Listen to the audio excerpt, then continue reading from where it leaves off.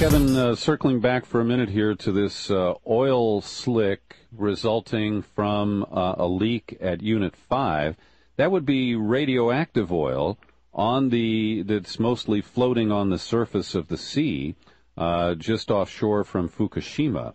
What are the risks of trying to clean up oil? That's difficult enough, but if it's radioactively charged, then that's an even greater risk to the humans who would be involved in such an operation. Well, you're right. There's still a lot to be figured out about how bad the radioactivity is building up. Greenpeace has reported discovering radioactive edible seaweed even 30 kilometers or about 20 miles off the Fukushima coast. So the food chain and the ecosystem, the ecology, is reconcentrating the radioactivity that's being released in large amounts from the Fukushima Daiichi nuclear power plant. The Japanese federal government, from the first days of this catastrophe, was trying to downplay the oceanic releases, saying that it's a big ocean, it will dilute, don't worry about it, it'll go away, as if it was disappearing into nothingness. Well, there's a phenomenon called bioaccumulation, which reconcentrates the radioactivity up the food chain. And now, as you said, with this oil, if there are people sent in to deal with the oil spill, which I imagine must be a low priority given what else is going on the site, they're going to be exposed to the radioactivity that is in the ocean, and levels that even Tokyo Electric and the Japanese government have admitted to have included millions of time permissible doses of things like radioactive iodine-131 in the seawater, which then seaweed and kelp will concentrate yet more. And that probably explains why Greenpeace found such high levels even 20 miles offshore. And Kevin, what is the overall risk of radioactivity in the seawater? Because we know that tens of thousands, I have no idea how many gallons of seawater were pumped out and onto the overheated reactors during the attempts to cool them. Do we have any way of calculating what that level of risk is and how far from Fukushima that radioactive elements in the water might spread? Well, a figure I just saw in the last couple days is that 100,000 tons of water have been poured onto these 4 units in crisis, 100,000 tons of cooling water. And another figure from many weeks ago is that 11,500 tons of that cooling water were then discharged intentionally into the ocean to free up storage space for even more highly contaminated radioactive water. They are very ad hoc at this point. They're using buildings on the site to store these large volumes of water that are radioactively contaminated that were never intended for that purpose. They're using radioactive waste storage buildings. They're using a radioactive waste incineration building, which is kind of scary on its face. And they're using other facilities just to pump water into, because as they pour water continuously onto these melting down reactors to try to cool them, that water is leaking out, and they have to put it somewhere. Mm-hmm. And unfortunately, some of it they've intentionally released into the ocean. Some of it has accidentally leaked into the ocean through cracks, probably caused by the earthquake, and then they've tried to patch those cracks. They've even proposed bringing in floating barges, which would be hollow in the center, and then pouring, vast amounts of radioactive water into these barges, which, theoretically would be contained, but it would be floating on the ocean. And a big question remains, where will the water go to? And now they're bringing in from Areva of France, a large French government-owned nuclear company. They're bringing in from Russia these radioactive water processing units. And it'll be a race, though, to try to keep up with the huge amounts that they're generating. Now let's... You had asked, what is Sure. the risk further out in the ocean? Yeah, how far does this radiate? Well, the currents from Japan, the large-scale currents actually flow to the U.S. West Coast, to the North American West Coast. So the currents will carry the radioactivity dissolved in the seawater this way. The Japanese federal government and Tokyo Electric would like people to think that it just disappears into nothingness. Well, it does dilute, but I mentioned that reconcentration mechanism called bioaccumulation up the food chain. And then there are species of fish like albacore tuna and certain species of salmon which actually physically migrate from Japan to the west coast of North America. So they, too, being high up on the food chain themselves, are going to be bringing radioactive contamination in their very flesh to North America. So let's turn now to the airborne release of radiation.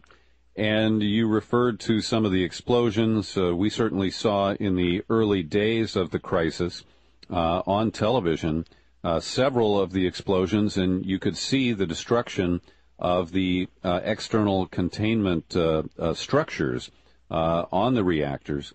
And so give us a sense of what we know and what is still unknown about the extent of airborne releases and the level of radioactivity emanating from them. Well, from the very earliest hours even of this catastrophe, and certainly the first days, they were intentionally venting the primary containment structures of radioactive steam into the environment to try to prevent a catastrophic breach of those primary containment structures due to overpressurization. It was an indication of how small and how weak these primary containment structures are. That weakness has been known for many decades, back to like 1972 here in the U.S., and we have 23 identical reactor designs here in the U.S. They're called General Electric boiling water reactors of the Mark I design. We've known, since 1972 that these containments would not live up to an accident and the pressures and the temperatures. So they intentionally released radioactivity. That didn't even work. It actually contributed to the explosions that took place with the hydrogen gas. And since then, there have been fires in Unit 4. Again, the pools, the storage pools for high-level radioactive waste are located high up in these buildings above or next to the reactors. They are now facing the open sky. There is no containment whatsoever over the pools. There was never a primary containment that's reinforced concrete and steel, just this industrial building. Well, that's gone.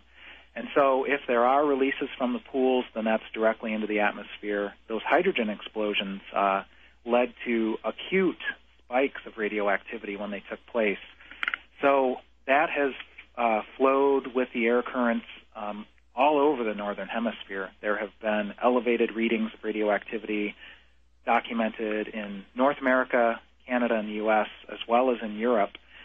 There have been warnings from for example, a group called CRERAD in France, which is an environmental group, but they're a radiological testing laboratory. That's their specialty. They came into being to counter the French government's dismissal back in 1986 that Chernobyl fallout was reaching France. So they busted the French government back then, lying. Well, they're still active, and they have shown fallout in France from Fukushima, and they have warned people in France against what they call risky behavior, which they mean consuming dairy products, actually. They're warning people about the consumption of dairy products because it will contain radioactive iodine and other fallout from Fukushima. And, Kevin, we've seen that despite cultural barriers, Japanese citizens have been much more assertive and aggressive in confronting TEPCO, the utility, and the national government regarding evacuations, regarding whether it's safe for young people, for example, to be within a certain radius of the plant. And I'm wondering what your sense is of the level of confidence we should have in the United States government in our ability to monitor radioactivity, airborne or in the sea or in the food chain, and can we rely on our government to tell us the truth in the event we reach levels that we should be concerned about? Well, I'm not an expert on Japanese culture. I've been lucky enough to visit there a couple times for this anti-nuclear work in the past 10 years. And just from my own observations, the Japanese people are a very meek people, very courteous, polite in most circumstances, almost across the board. So this very passionate activism that's underway in Japan by the parents of Fukushima to protect their young children against radioactivity in their schoolyards is really remarkable, that people are willing to confront very directly Tokyo Electric and various levels of government, right up to the top levels of the Japanese education ministry. And they've just reversed the Japanese government's attempt to permit children to be exposed to 20 times the level of radioactivity at school than was previously allowed before Fukushima started. They've gotten that reversed, luckily. It's going to require government in Japan to remove the topsoil at schools if they want to keep these schools open, to get rid of the radioactive contamination that's already fallen out there. They were, at 2 rem per year for school children. That would have been equivalent to what nuclear power plant workers in Germany are allowed to get in a year. So that's been reversed. It's really good news. It's taken a month and a half to accomplish that. Lots of protests in Tokyo by Fukushima parents